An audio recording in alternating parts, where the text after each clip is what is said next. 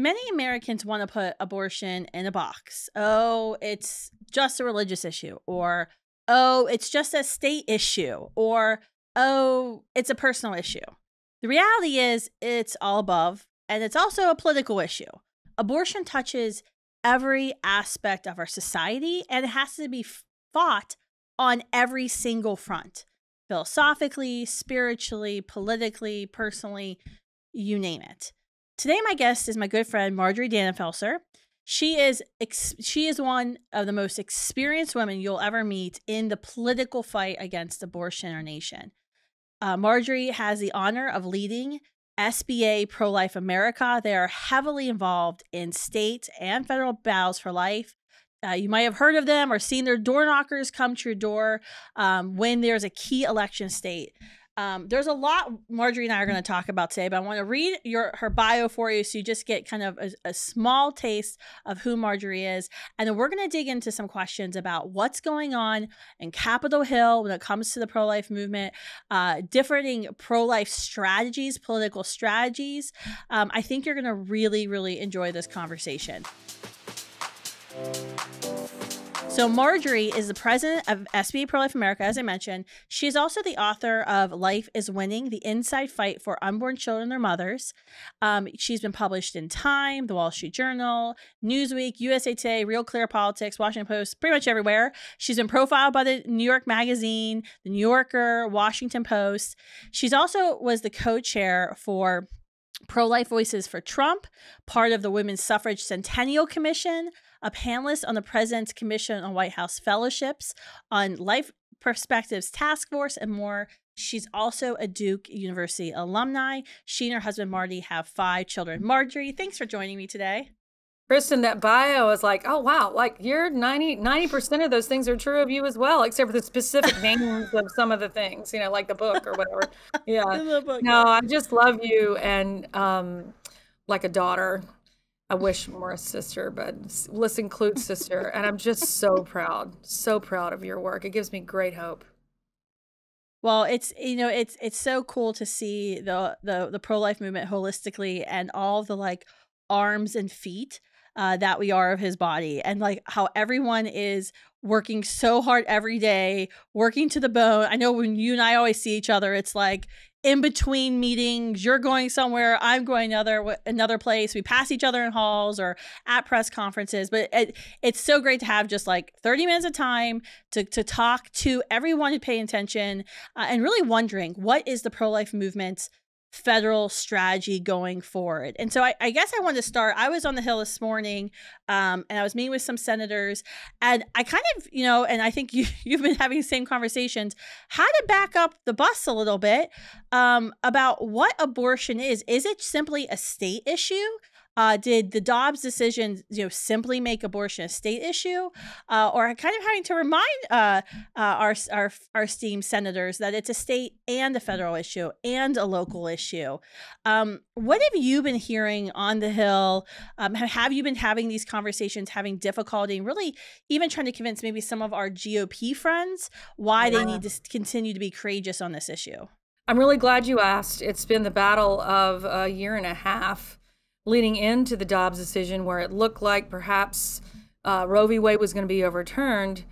We had so many friends, senators, presidential candidates, all sorts, having a case of what our friend at National Review, Rich Lowry, editor-in-chief there, called sudden onset federalism when it came to the abortion issue. Like, oh goodness, all of a sudden I voted for the 20-week bill 5 times, a limit at, for heaven's sakes, at 20 weeks. Can you at least, they all voted for it, and then all of a sudden it feels real tough. And that moment that, I know you were doing this, I know that I was on the Hill every day, I was in briefings providing briefings every day, having conversations every day. There was a lot of head nodding about when Dobbs was coming, what it might look like, what you should be communicating, and how to communicate. Always include mom and baby, never divide them. Say what your responsibility will be, and it is to say, Here's where I think national consensus is.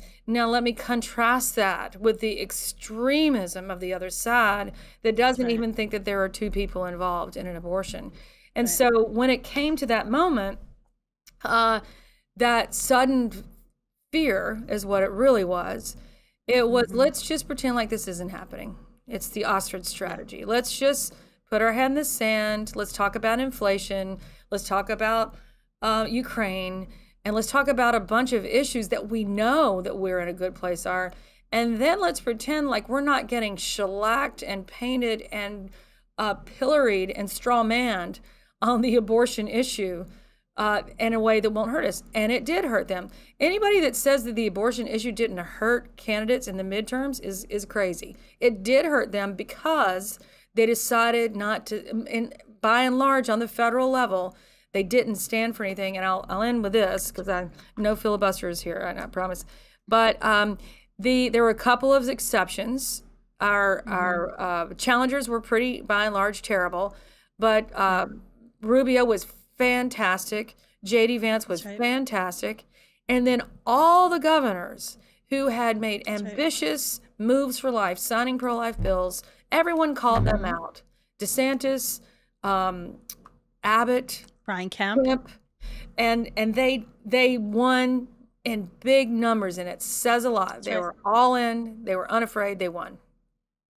Yeah, no, I think that's one that I was meeting with our good friend Senator Steve Daines today, and I was telling him one of the untold stories was we actually at Students for Life Action, we ran against Plinos in the Republican primaries. It makes me a very popular person in some of these state legislative fights, but we had pro-life and name-only Republicans that we wanted to replace with real Republicans to gain a stronger pro-life majority in the state houses. And so we won these races. We get into the general, and I was a little nervous because I was like, oh my gosh, we cannot lose these seats because it'll look like we're backtracking.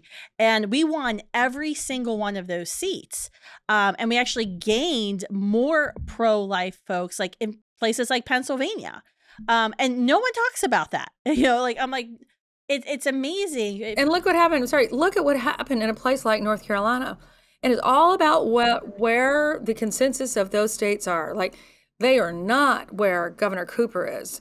And they overrode the veto of the governor to pass strong pro-life protections. And as you say, that where's the media in this 25 states passing pro-life protections?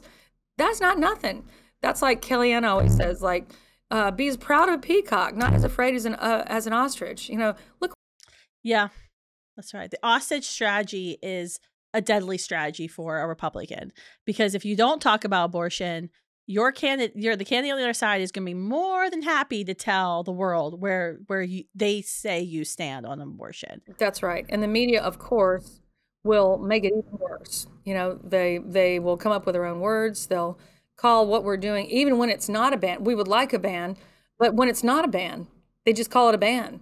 Because, you know, I think, Kristan, you remember when, right when Trump won in 2015, it was obviously inaugurated in 2016. Yep. No, 2016 inaugurated in 2014. Sorry. Yeah. Whatever. Anyway, do you remember when the New York Times and so many of those outlets, they were very frank. They said, it is our job to get this guy out of here. It is so terrible. Yeah, that's right. It is so terrible. It is our job, not that we should track the truth or we should represent both sides or any of that. It's just, it's our, and that's how they feel about the pro-life movement now in general. Now, I think we've made some headway in the media. You do a beautiful job in the media. I'm working to do the same, to try to get some shame into some of them to actually provide the information people need. But it is their job. Most of them feel that it's their job to reestablish Roe v. Wade, but maybe worse. How do you answer those pundits? I mean, you're up on Capitol Hill. I feel for you because I'm only here today and I get to go back home. You're up here all the time. How do you answer those consultants that are here in the Beltway? They continue to say abortion is a losing issue for Republicans. If you're in a blue state, if you're in a purple state, you just need to just keep your mouth quiet, because I just don't see how that's a winning strategy for any Republican ever. Well, say you applied that to any other issue. Say it was on foreign policy, immigration, any Social Security, any issue that mattered, and you said, when you get attacked, the best thing you can do is pretend that it's not happening. And the advice that consultants give, the advice that maybe they'll just go away after they attack. Maybe they won't label you the most extreme human being if you just pretend like it's not happening. Shame on them, but they also make it true. Once they say that the abortion issue is going to hurt you, so don't say anything, don't provide any offense or defense, and then you lose. They made it true that abortion did hurt them. And ultimately, it's shame on the candidates themselves for listening to bad advice. And a point of hope that I think is truly there, and I'm sure Senator Daines and y'all talked about it, is that the Senate, his committee that he leads, the NRSC, the Senatorial Committee, and the Senate Leadership Fund that funds the biggest funder of Senate candidates has come around. Thank God. Well, Steve was always there, but they've all come around. They realize moving into this cycle that there is no avoiding it. Avoiding it will kill you. And they're arming candidates and incumbents with words of wisdom to speak. That's right. That's why I was there. I was like, sir, we've done about $700,000 worth of research into the largest voting bloc in America. We need to share with you what we found, and really just sharing the qualitative and quantitative research and our everyday experience of having hundreds of conversations on campuses. You mind if I ask you there's information that these? Yeah. You mind if I ask you a little bit about what that was, or is it secret? Yeah. No, it's not secret. I know it's not We were sharing, so our Dimitri Institute, we did qualitative and quantitative research on movable middle women and men. They were two different studies. We do annual kind of, we did a YouGov poll. We do it every January with young people on policy issues as it relates to abortion. But the qualitative and quantitative was, how do we really get those people who say that they're in the middle on abortion? How do we get them to move? I find those people the most frustrating people, of saying, I know it's a baby, but I still am pro-choice. And how do we really move them? And so one of the things we were talking about, when we're talking with young women who purposely choose to be in the middle on abortion, it's changing a little bit, post Roe, but for the most part, they choose to be in that middle spot. They don't like extremism on any side. You're really talking about how abortion hurts. That's actually one of our best messages we've seen testing and in the video ads and on campuses, because even if you're pro-choice, even if you think a woman should have a right to have an abortion, in your gut, if you've had an abortion, even if you maybe don't regret your abortion, abortion hurts. Talking about empowerment, see her strength. So that was one of my message, was don't separate what you just said. Always talk about the woman and the baby. Because I saw some quote recently from a senator, I won't say his name here, but he was talking about, we just need to talk about pro-baby stuff. And I'm like, that's not going to work when you're talking with young women who, sadly, the demographic studies are not good about women who want to have children or see themselves as being mothers. And it's playing into what the Democrats say pro-lifers are, is that we don't care about her, that it's pro-woman, pro-life. And that somehow she's invisible. Like, just repeat that phrase over and over again. Right. Yeah. So that was just a little teaser of it. Well, I look forward to, I feel like I know how to interview you. Let me just ask you this question. So we love what you do with your courage that I don't see is matched anywhere. You are matchless in walking in the middle of a campus and taking on the most ridiculous premises and just killing it. I mean, we watch all of your videos. They're just fantastic. What's your favorite? I decided to interview you. What do you have? You're turning the script. I like this. My favorite campus interview, I think one of my favorite ones was University of Texas at San Antonio. It was the last place I went before I started bringing my own bodyguards. It was a good lesson, but it's one that went viral, and there were so many different moments from that night. But the girl just, had her own poster for when she wanted to tell me life began. And she had made up her own definition of when life began. And it was quite interesting because it's, you try to be respectful in those moments of this absurd statement that someone is making to you. But then when you kind of clip it and put it online, I almost feel bad because people are like, oh my gosh, what a moron. Why? And I'm like, well, I don't do that to make fun of that person. I do it because I want people to see the absurdity of the pro-abortion side and their logic and the flaws that are there. Yeah, it does. It really does. And those videos change minds. I actually, last week I was in North Carolina in Winston-Salem, your own stopping grounds. And I was kind of upset with myself that I was like, man, I said yes to speak at this event. I don't know why I'm here. I'm exhausted. I get to the event. I do the speech. A woman comes up to me and she's holding this beautiful little baby boy. And she said, I don't know anything about the center. I'm not a client or anything, but I heard you were speaking. And I just wanted to let you know that this little boy is here because of a video I saw of you. And I was like, what? It was so cool to see. That's so she amazing. found, the Students for Life group at East Carolina, put up a flyer that had my name on it. She Googled me, found a video, and this beautiful baby boy, baby Hudson, is alive. He's 1 year old, is alive because she courageously chose life. She realized it was an illogical principle to say that his life didn't matter. Or that he wasn't alive, or his life didn't have value. And so, I mean, it's an amazing story. She moved schools. She's getting her master's in nursing. She's a single mom. Like she is doing it. Yeah. And I'm like, she is who we want to support, and we need to be championed.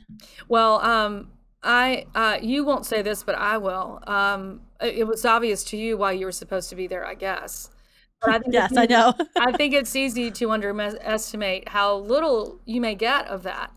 Like you just have to go for a really long time, not knowing the Lord, knowing that it'll be in heaven, but not seeing it here. Right. And so, especially when you do politics, I'm sure that it's hard for you. I mean, you're on Capitol Hill, schlepping your bag around, and you're not on campuses, and it's it's a much different thing. I mean, you think I was on your all's website a couple of days ago, and I saw you guys have this really great tracker of lives saved, and it's counting up because of the state legislation, federal legislation. And I think that's it's almost unbelievable to think about. You pass a law, you're instrumental in passing a law in a state, and the lives that are, thousands of lives. Well, are being saved. Think about that for all the 50 years and the people who didn't live to see Roe overturned. I know. And that they just kept on whether they knew there was going to be a concrete life saved or not. And they'll meet them in heaven eventually and get a great, and the debt of thanks will be there at their feet. But it is, I think a lot of people don't realize, and I can say this with you because I adore you, that the fight, often people hear that there's disunity, and disunity is different from difference of approach. There is 100% unity in this movement, and I experience it every day. I do with you at the top of the leadership chain, and I do with the grassroots up, which is also top of the leadership. And it is absolute unity for just being in love with the unborn child and her or his mother, and wanting all that to be cherished and loved, and knowing the effect that it will have on the world when they're served and saved. And that is the only thing. There are different approaches. It is not words to say that. It's the truth. But that's the only thing that matters. That's the thing that we'll be judged on. We will also be judged if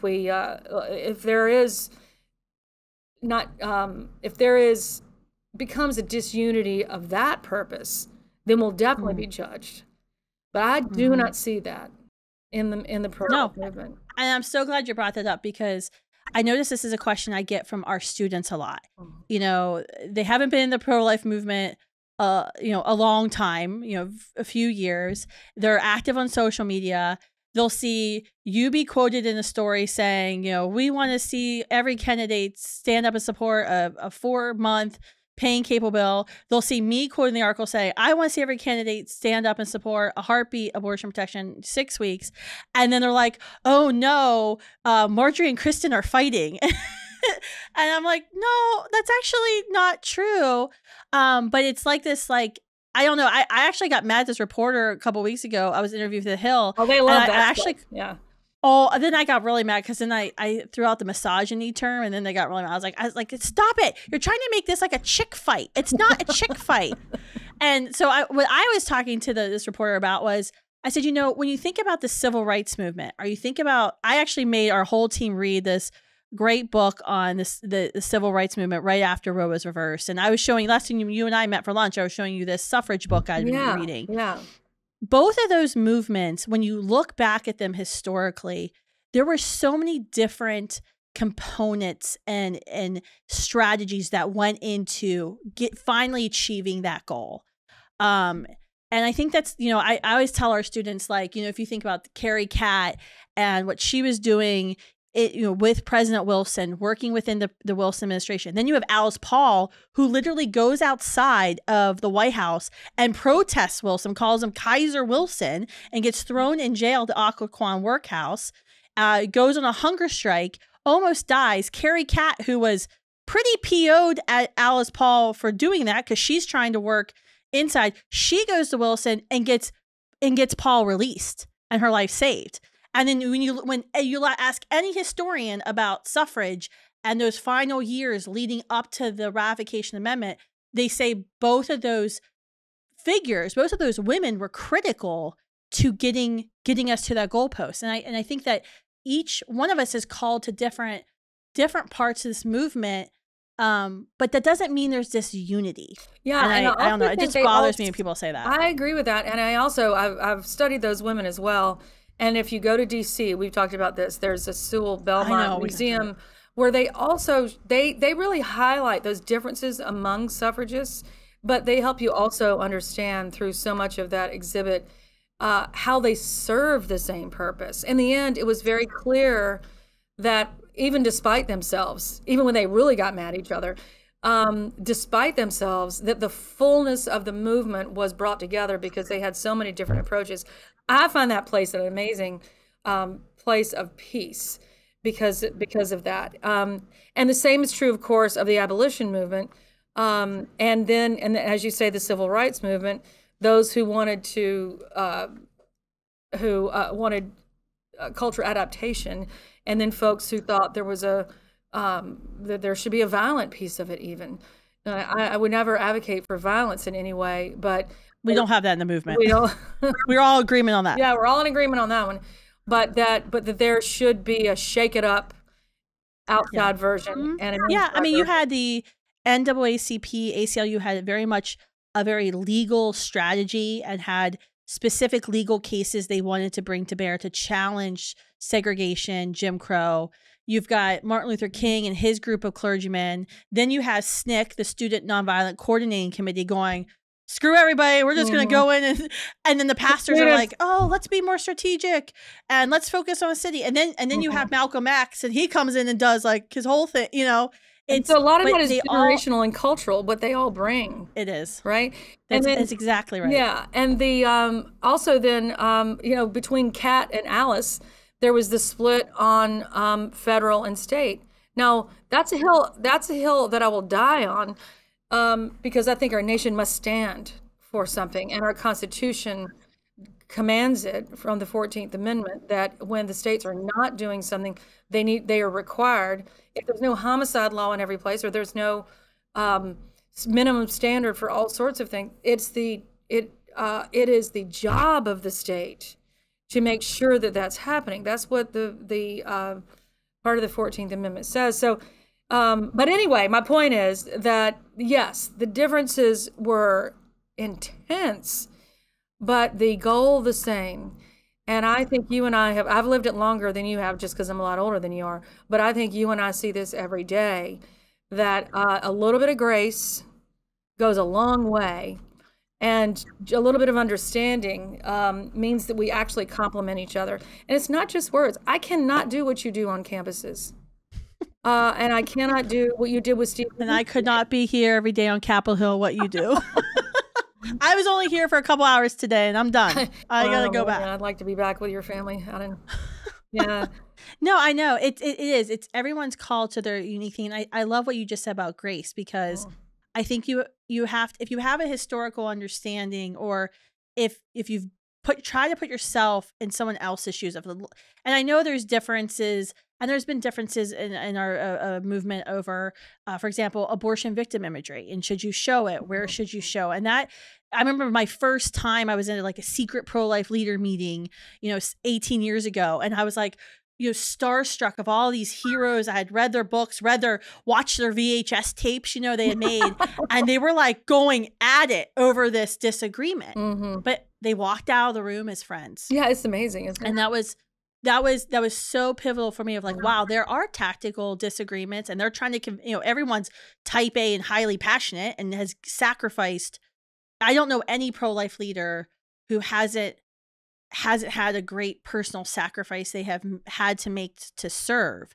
And so once you understand that these are people who've all sacrificed normal lives, they've sacrificed sometimes, sadly, their family and their relationships, and financially, emotionally, to do this work. Of course, they're going to be passionate about it. And like I said, you do something I can't do. I can do something you don't want to do. No one wants to do it. That's beautifully said. But that's what makes us this team that isn't going to quit. And I love that so much. When I was in Winston-Salem, we go with the RV and we take our family to all the history stops. That's part of why we live our full-time life. And we went to Battle of Guilford Courthouse. If you ever heard of it, you should Google it. It was very important. It's what led to Yorktown and the Continental Army's victory in the American Revolution. But there was this quote from Nathaniel Greene on the wall, and I want to make a t-shirt of it. And it was like, we rise, we fight, we lose, we get back up, and we fight, and we go again. And it was so, it was so good, because you think about the Continental Army in the South and in North Carolina and South Carolina, they kept losing, and they were nimble, and they were quick, and they were moving the British Army all over the place, but they never gave up. And who are we to quit? Who are we to quit? I know. Who are we to say that the cause is not bigger than us? Like, you exactly. Quit, did you decide? Even if you're in jail for being jailed for doing some pro-life thing, or so many nuns around the country are praying for us every single day. No matter where you are or your condition, you can always do something. And why would you want to? Because it's the death of children every single day, and mothers who are treated like carcasses. And so there can be no quitting. So I want that t-shirt whenever you get it made. Yeah, I love that, because I'm like, you have to remember, we're going to fail at something. We're going to lose this fight, but the reason they hate us is they can't get rid of us, and we are refused. That's another t-shirt. And there's so many of us. Yeah, there's so many of us at this point. Like, what are you going to do? I think that's I think that's one thing that has perplexed a lot of elected officials who this isn't really deeply in their heart. It might be at some place, but not all that deep. And they're like, they keep coming back. They were proclaimed dead as a movement just last year, and then all of a sudden they just wiped it out. It's completely underestimation that this is so bottom up. This is so from natural law, human nature. Like, you cannot kill this thing. You can't kill the nature of the human being, so you can't kill this movement. Yeah, that's right. And it's I don't know. It's extremely perplexing why anyone would think we would give up. This is not tax policy. This is not a tariff law that we're arguing or lobbying for. This is precious preborn little boys and little girls who are being violently killed in their mother's womb, and mothers who are being shipped off to a predator who's profiting off of her despair. Of course, we're going to keep going on. Like, that should not even, why would you even question that we are going to keep marching forward in this movement? It's not our job. It's our mission, and it's our life's mission. And that's why, you know, the silver hairs just keep getting more Not numerous with in my you, head, girl. so. No way. You're permanently young I'm starting the in my highlights. I'm mind. doing the I you can't know, afford for you my to be. problem is I can't afford for you to get any you're never going to get there. But say you got a little bit of age on you, like, yeah, no, I can't have that. No, I love how you've grown. And actually, I think that, look, we're all going to make mistakes. Think of the cross. Think of all the zigzag successful movements, and including Christianity over time. And how we've learned from each other. I think about at the time of the partial birth abortion, you remember the bill signing, and it was a beautiful moment. All the guys who had been put their heart and soul into this all showed up to the bill signing. It was a beautiful, exciting day. And then later, people recognized that it was only men who signed. And like all of a sudden they felt bad that like, oh my gosh, I didn't think about it. Nobody thought about it. This was an all male signing ceremony. We still got the pictures of it. And so they weren't thinking about that. They were just thinking, what a great day that now people are looking at the massacre of the human being, seeing what it is. But I'll say it was a mistake to not have some female diversity and the diversity with females there. And we learned from that. Like that was actually right when SBA started with a very woman-centered focus. And it wasn't only because of that, but it was one of those takeaways. So, you know, when I mean, and look at now. I mean, before we didn't have pro-life female Republican leaders in the House and the Senate. And now we do, because that was why you guys launched, is to empower pro-life females to run for office and to dominate. And now it's they can't get rid of us. It's all women all the time. I feel bad for the men sometimes. Yeah, they can't. So many, like reporters, haven't you noticed? I don't get any requests anymore for interviews about the male-dominated pro-life movement, because it just isn't. You really cannot find evidence that it's male-dominated. There was a book that came out, I think 3 years ago, and it was the former president of NARAL Pro-Choice America, which now is Reproductive Freedom for All, because they realize they can't say pro-choice because that sounds like abortion. No one likes to talk about abortion. They just keep running away from the word abortion. But her book, I got it, and she actually tried to make the argument there, Marjorie. It was crazy that we were all, yes, there was women running these organizations, but it was because we were puppets of the males on our boards, and they were just like pulling our little strings. I was like, yeah, you tell my husband that. You know, that's you. Like, oh my gosh, anybody that's ever come across, like, watch out. Yeah. Yeah. Actually, it would be fun. I was like, I would have told her the truth. Yeah. Also, I'd like to remind them, we actually love men. That does make us a little bit different from our counterparts. Like all voices, all the time, different assets, different voices. We need it all. That's but it is not true that it's a male-dominated movement. There's just no evidence of that. That's absolutely true. Yeah. Yeah. I know I was convincing another senator this afternoon. They were thinking about introducing a bill, and they were like, yeah, but he's a man. I'm like, arguments don't have gender, and half the babies who are aborted are men. You're totally fine introducing the bill. I promise. I will get beautiful young women to stand beside you as you do it. Like, I got you covered. We have the gender diversity. Exactly. So. Arguments don't have gender, and where you live shouldn't predict whether you're born or not, or whether you get to live or not. Amen. You know, it's the same kind of thing. The truth is the truth, no matter where you are. That's the only God. Marjorie, thank you so much for coming on. Where can people? I just featured her plan. I know.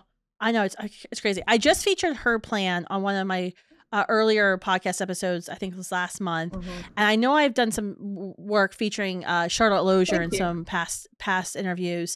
But where can folks go to learn more about SBA Pro-Life America, Charlotte Lozier, her plan, all that you all are doing?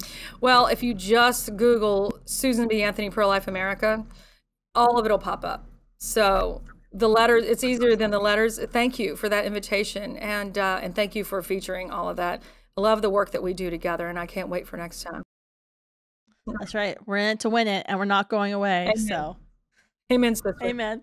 Thank you, Marjorie. Thank you. Thank you all for tuning in today. I hope you enjoyed this personal and honest discussion about where we are federally, about pro-life strategies, and really take away one thing. The pro-life movement is 100% united in our goal to end abortion, to make abortion unthinkable, unavailable throughout our land for women and children. Have a great day, guys.